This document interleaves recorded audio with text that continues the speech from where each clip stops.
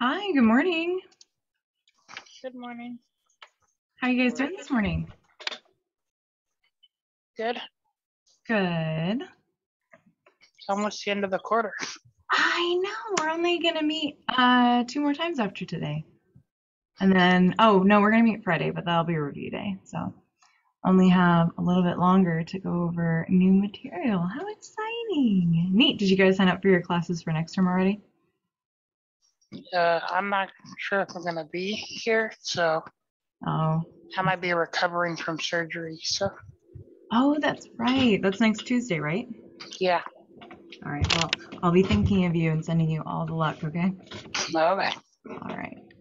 All right. So what I thought we'd do today is I'd like to get started with a little warm up to review what we learned yesterday, which was the shape, strength, the trend, and also the context. So I'm going to share my screen with you guys. There it is. So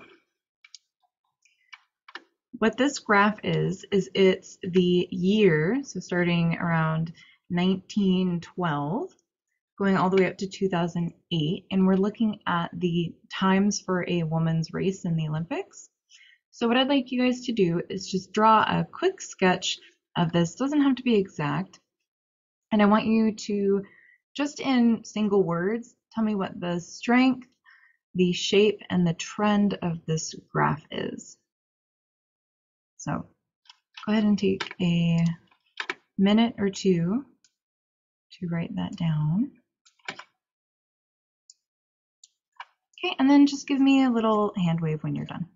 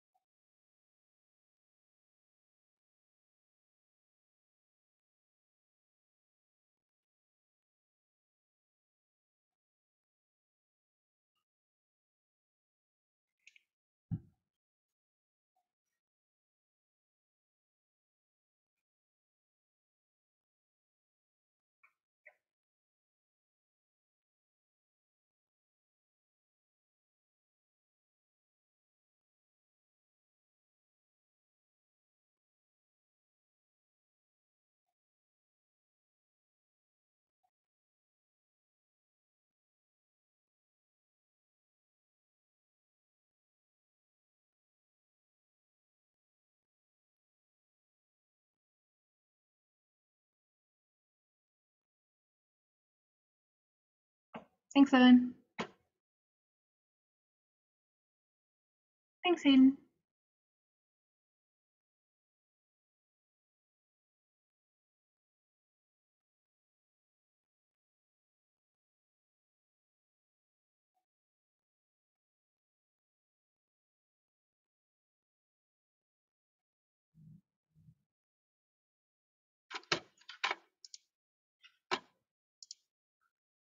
Thanks, Talia.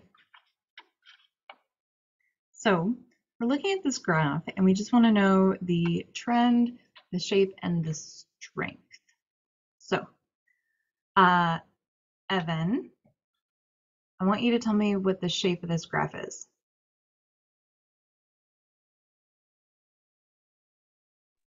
Uh, Linear. Linear? Okay. And what did you think the strength was? Do you think it was strong or weak or moderate? I thought it was pretty strong. Okay, good. All right. So, Talia, Yes. what did you say the shape of this graph was? I said it was like a negative trend. Negative trend? Good. Did you think that the shape was linear or nonlinear? Non-linear. Sorry. Nonlinear? Okay, cool.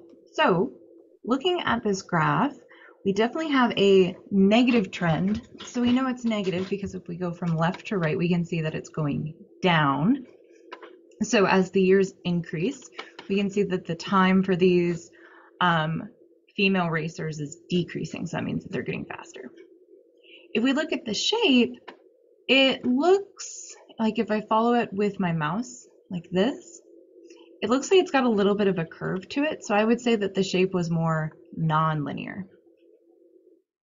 So for that warm up, I would say that this was non-linear, very strong correlation because the shapes look like they're, or the dots look like they're pretty close together and they make a definite shape, and a negative trend. So good job on that one, guys. I can definitely see how we would perceive it as slightly linear, but that little curve at the bottom makes me think it's non-linear. For the past few Olympics, are they following the same trend? Yeah. Like the 2016 and 2020? Mm-hmm. Are they bottoming out? Is it like getting to its fastest time, basically? Right. So like Olympic athletes are starting to get as fast as humanly possible. hmm Mm-hmm. Nice. I like that you noticed that for sure. It'd be weird if we just kept getting like faster and faster and faster. Did you know that the fastest animal on Earth can reach speeds of 220 miles per hour? Isn't that crazy? Isn't that a hawk? Yeah. Yeah. So hawks, when they're free diving to get prey, Yeah. they can reach up to 220 miles per hour. It's cool. It is cool. Also, I feel like it shouldn't count because it's falling. Like I'm like, you're not making any effort, but I guess if you're falling and then you can recover and not die, I guess that counts.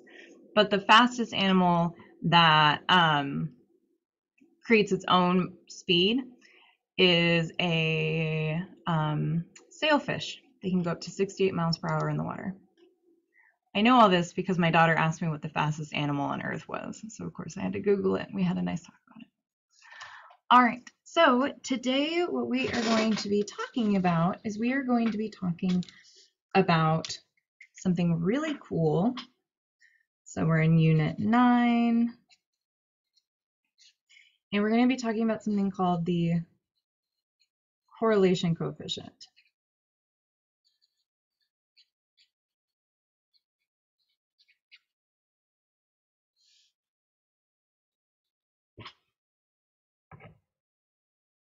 So what this correlation coefficient does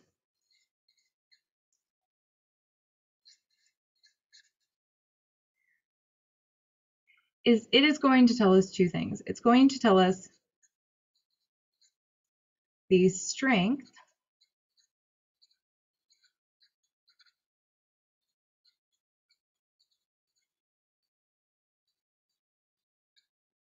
of the linear relationship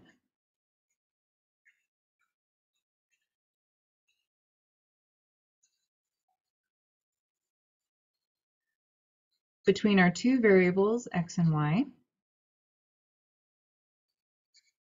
and the trend. So this correlation coefficient is going to tell us the strength of the linear relationship between x and y, and it's also going to tell us something about the trend. So whether these two variables are related in a positive or in a negative way. Now, there's two key things here. The key thing that I want you guys to underline and remember is that it's going to tell you the strength of the linear relationship. So in this course, we're only going to be using the correlation coefficient to talk about the linear relationship.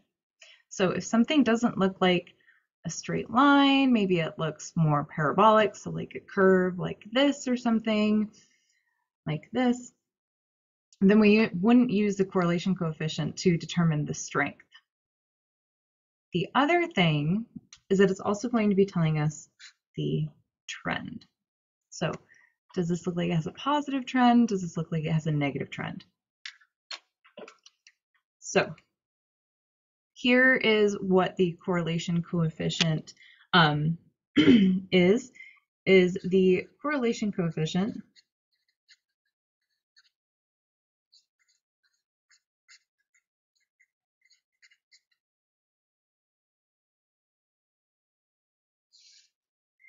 is going to be denoted by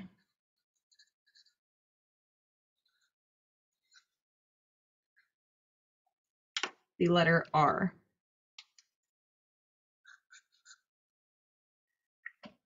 So whenever a program, a book, something like that is going to tell you what the correlation coefficient is, it's going to say R equals something.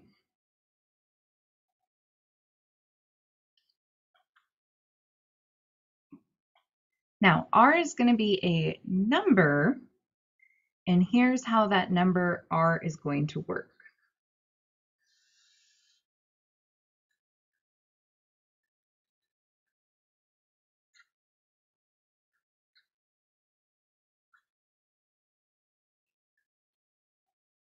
Is that R is going to be some number between -1 and +1.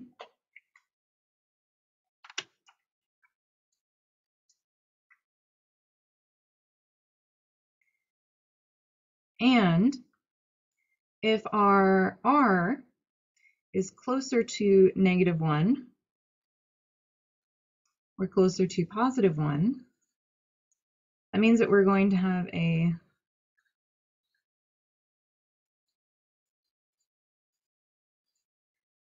strong correlation between these two.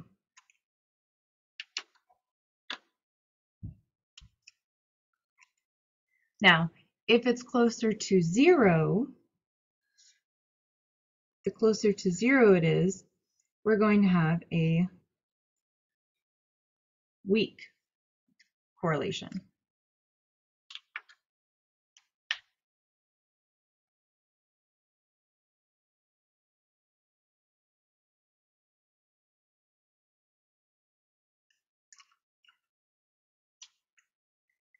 So just to give us a little bit of an idea, a strong linear correlation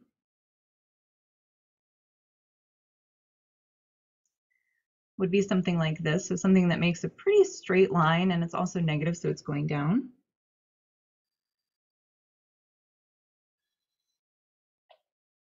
Something with a strong positive correlation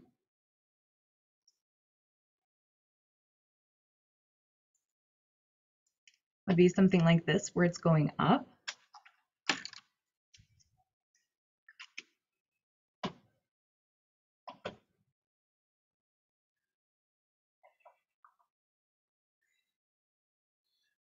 And then some examples of weak correlations on either side. If we had a weak negative correlation,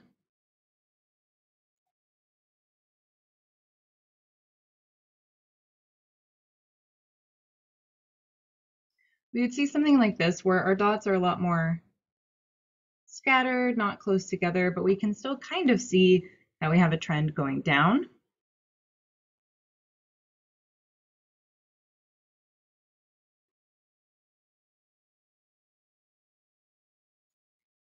And likewise, if we have a weak positive correlation, we would see something like this, where we still see a correlation, but our parts are still spread pretty far apart. Remember that vertical variation that we talked about yesterday? So if we look at these dots vertically, we can see that there's quite a bit of space and dots in between all of them.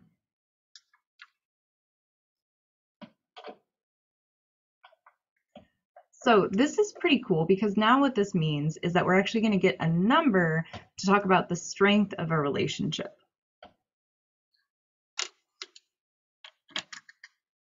Now, the reason that this is so great is because it's good to be able to look at a graph and say, hey, this is a strong correlation, hey, this is a weak correlation. But this is going to be really great because it's going to give us a definite number. And also what we're going to see, not tomorrow, but the next day, is how we can use that number in conjunction with our graph to maybe pick some data and throw it away, because it's kind of skewing our results a little bit.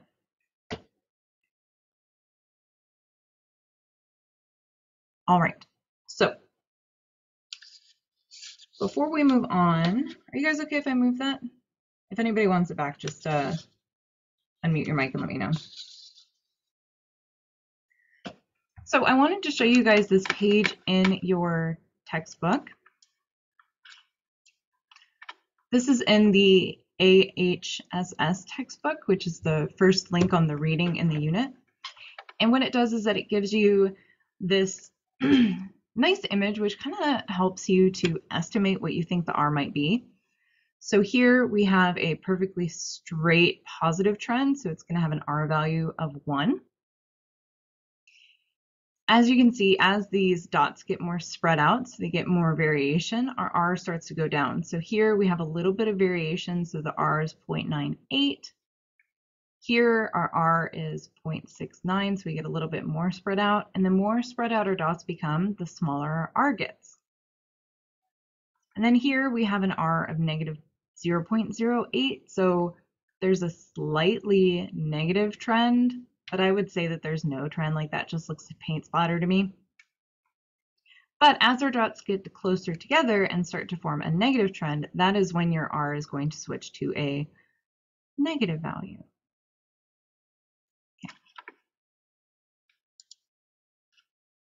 Okay. Cool. So the next thing I'm going to talk to you guys about is, how do we find R?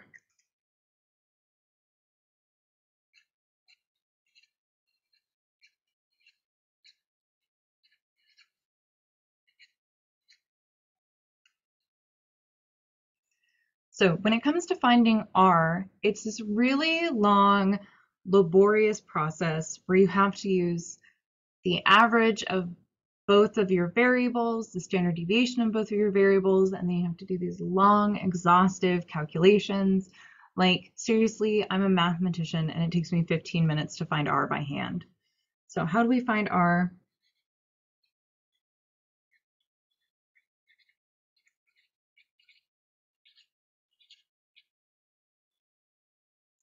We're going to use technology. So I'm going to show you guys how we can use technology to find R. So if you would, on your computer, go ahead and go to Unit 9.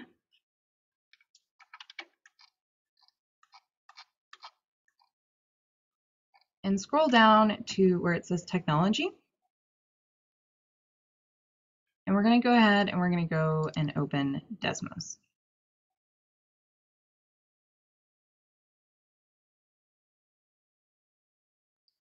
All right, so give me a little sign when you are there so I know that I can move on. I don't want to fly ahead of you guys and leave you in the dust. Okay, cool. So if you open up that website, it's automatically going to have the linear equation, which we'll get to next time, but it's also going to have your R right here. So we can see our R value down here at the bottom, R equals negative 0.982. It's also going to give you your slope and the y-intercept for a line that can fit your data. So what all you have to do is just type your values into here. So if we wanted to type our values in from the last problem, we could do 1912, and we can do 82.2,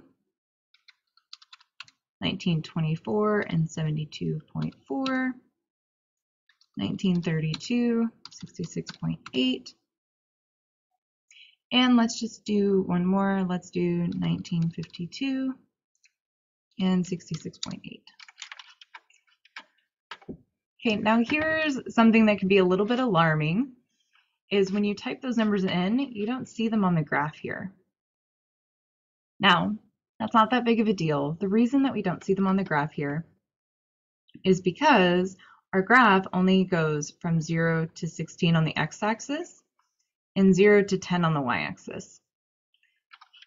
Notice that our x here goes from 1912 to 1952, and our y values go from 82 to 66. So what I'd like to do so that I can actually see my graph is click here on that little wrench. Then I'd like to change my x values so they actually reflect the x values that I have. So I'm going to go between 1910, so a little bit lower. And let's go to 1950, or no, 1960, so a little bit higher. And for my y-axis, let's go from 60 to 90. So I always like to go a little bit higher than my highest value and a little bit lower than my lowest value, just so I can make sure I get everything in the picture. So here this is, and I have my R value of negative 0.8484, which is pretty cool.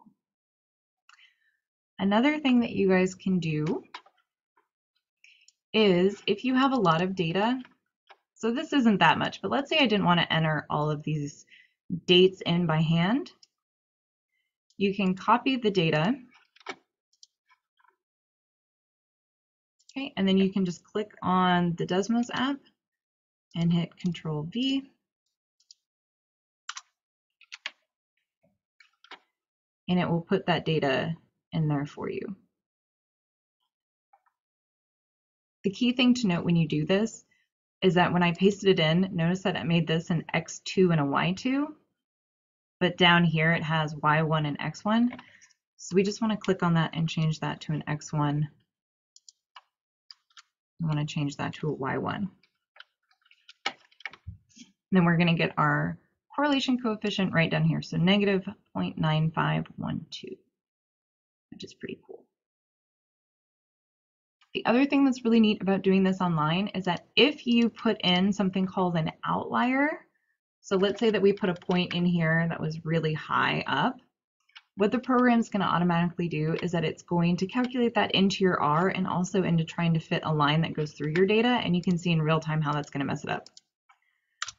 So let's say for some reason in 2010 we had somebody who won the Olympics, but everybody was quite a bit slower that year than they had been before. So let's say that their finishing time was like 79.4. Okay, so they're way up here. What we can see is that outlier is going to affect our correlation coefficient. So it went from being negative 0.98, which was pretty high, all the way down to negative 0.5589. So this is one of those examples where you look at a graph and you're like, well, the relationship looks like it's actually pretty strong. So why is my correlation coefficient so low? And the reason it's so low is because that outlier is skewing our data. So the best thing to do when you have an outlier is to note that it exists and then to remove it. All right. So I'm going to give you guys some data. What is the point of the R squared? Oh, we're going to get to that. Okay. Yeah, actually, I can just tell you guys right now. It's like the coolest thing on the planet. Other than me. I'm the coolest thing on the planet, but it's pretty close. So what what R squared is that R squared uses R, and this blows my mind. I just think it's the coolest. Like, it's one of those things where you're like, that's not true, but it totally is. So if you take your correlation coefficient and you square it, you're always going to get a positive number, and that positive number is always going to be between 0 and 1. Now, that's not that cool. The cool part is that this is telling you how much of your data is actually close to your line.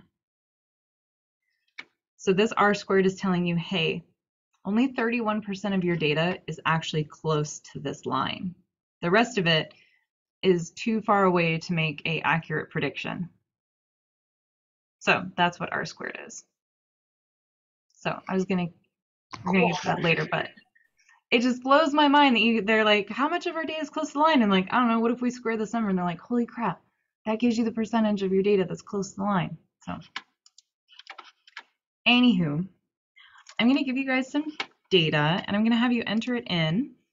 And I want you to tell me, whoops, my apologies.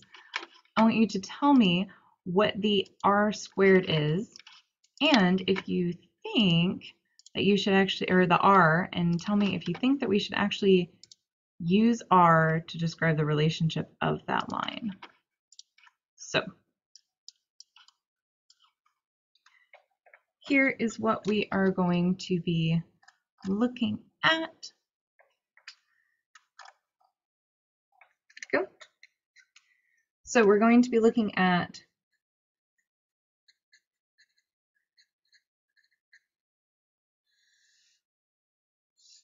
birth year, and life expectancy.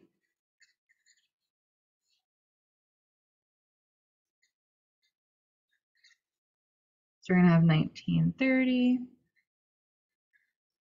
1940, 1950, 1965, 1973,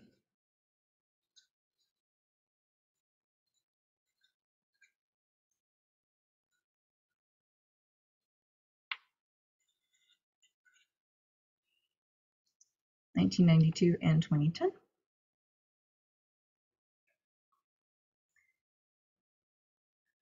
And the following life expectancies. So 59.7, 62.9, 70.2, 69.7, 71.4, 74.5, 75, 75.7, and 78.7.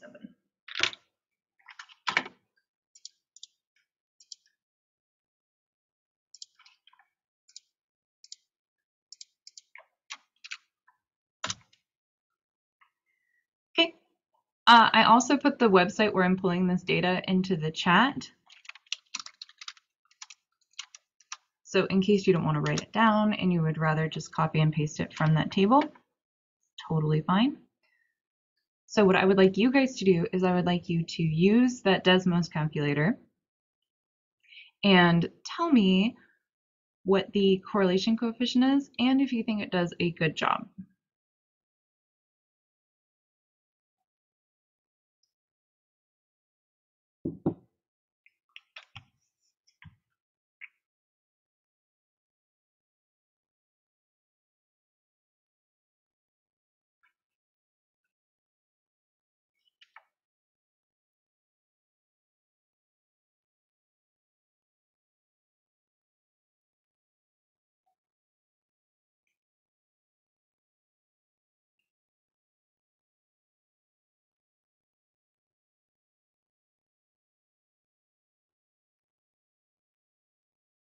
By the way, like usual, if you guys could throw up a emoji or type in the chat when you are finished, that would be cool. Absolutely no rush.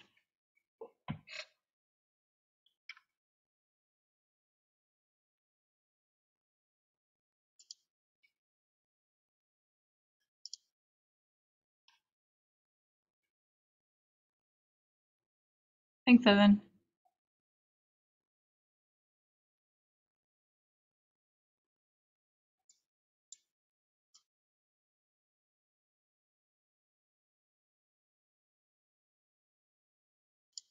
Thanks, Hayden.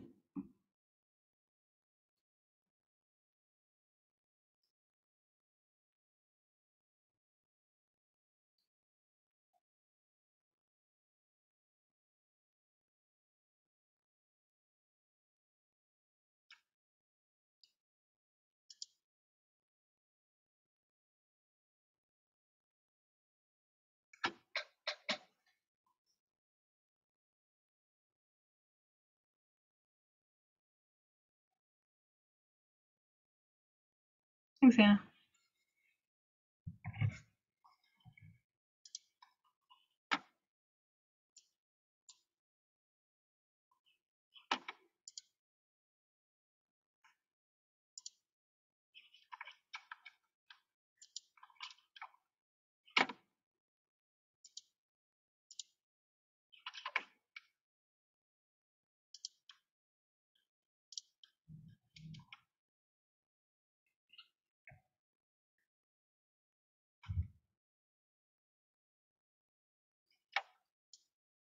All right. So, Hayden, what did you get for your R value? You got an R value of 96 or 0.9613. All right, positive or negative? Positive. All right, cool. So just looking at the data that we have here, that makes sense to me because as the year increases, we can see that life expectancy is going to also increase. So that makes good sense to me that we have a positive R. If for some reason life expectancy was decreasing as the year increased, then I would expect a negative R. So I'm going to go ahead and take this data. I'm not going to copy the words, I'm just going to copy the numbers. So right click and copy. I'm going to go here, I'm going to paste that in. And before I change the subscripts on my X and my Y, I'm just going to look at this and I'm going to note that like it looks like it's actually pretty good. Look like I have a jump in life expectancy during the 50s and then it's calms down a little bit and continues to increase. So just by looking at this, I would expect to have a pretty strong R. So something between 0.8 or 0.9.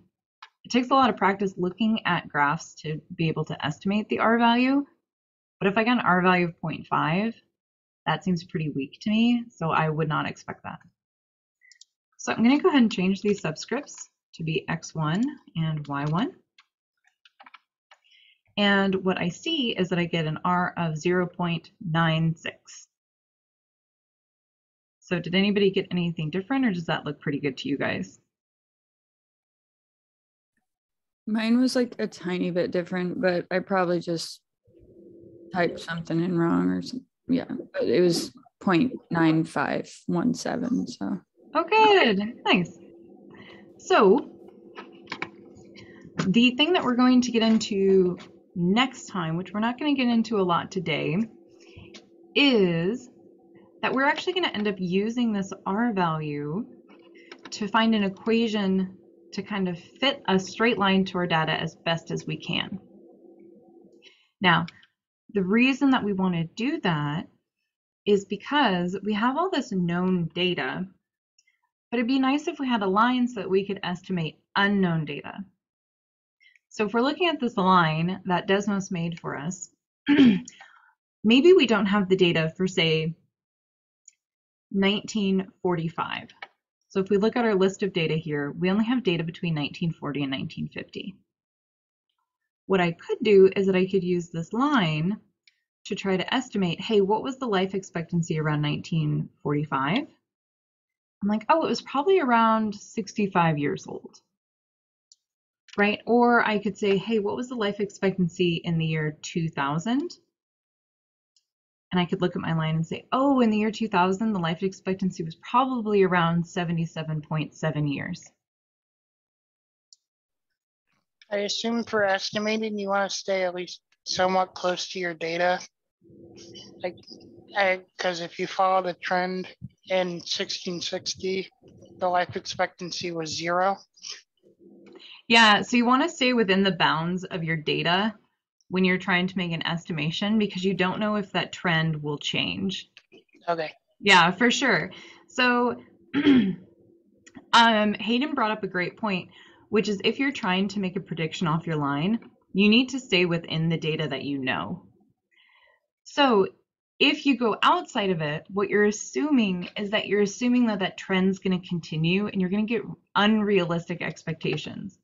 So for example, if we looked at, say, the year 2021, we'd be like, oh, the average lifetime expectancy is 105 years. And you're like, well, that seems pretty high. Like I expect it to continue to go up, but 105 seems unrealistic. You're also making assumptions that you know what's going to happen. Also, if you go backwards and you look at, say, 1830, it's like, oh, the life expectancy was 39 years old. Now, I know the life expectancy in the 1830s was low, but I doubt it was that low. Okay, so it's a very important thing that we're going to talk about tomorrow is stay within your lines when you are trying to estimate data. All right. So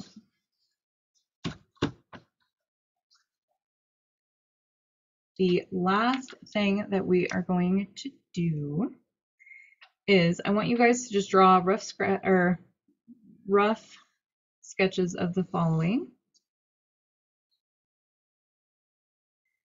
Okay.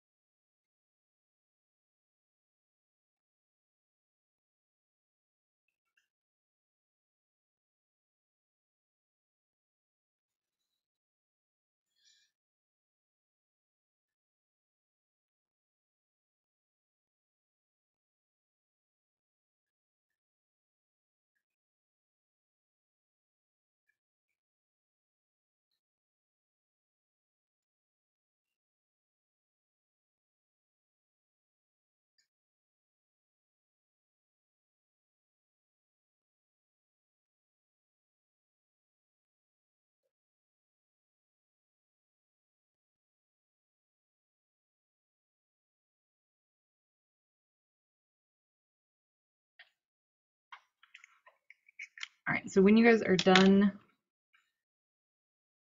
sketching out those scatter plots, go ahead and give me a sign.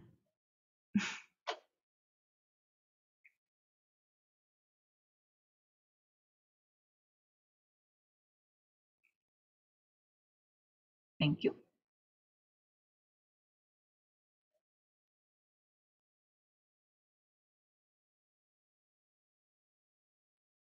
Thank you. Good. So for each one of these, I want you guys to note two different things. I want you to note the strength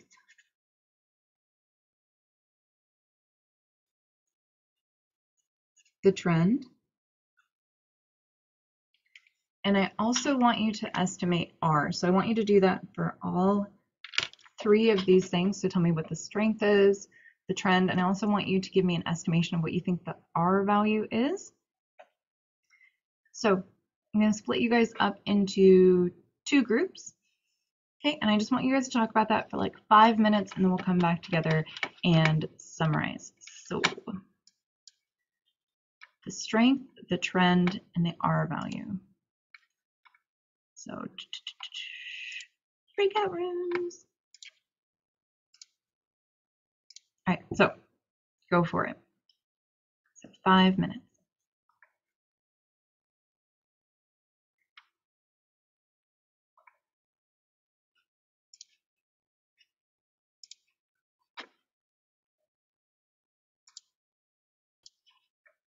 So if you want to do regression in Excel, you go up to data, and then if you go all the way to the right-hand side, you should see data analysis. You might have to add that in. If you go to YouTube and type in adding data analysis to Excel, there's a little video there.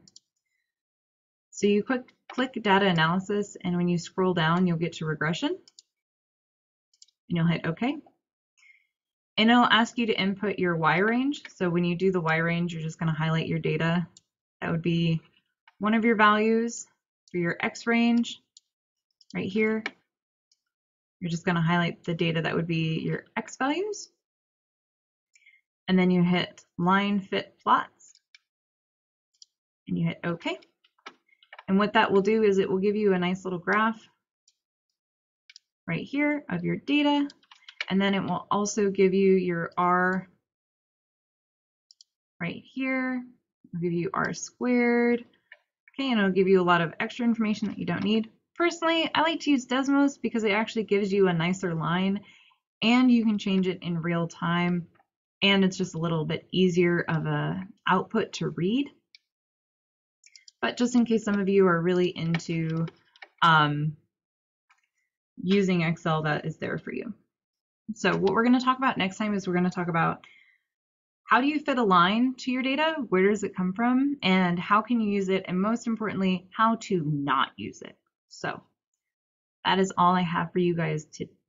day. I will see you early tomorrow morning. And remember, we only have 3 more classmates before the final exam. So I will see you guys later. Have a good one.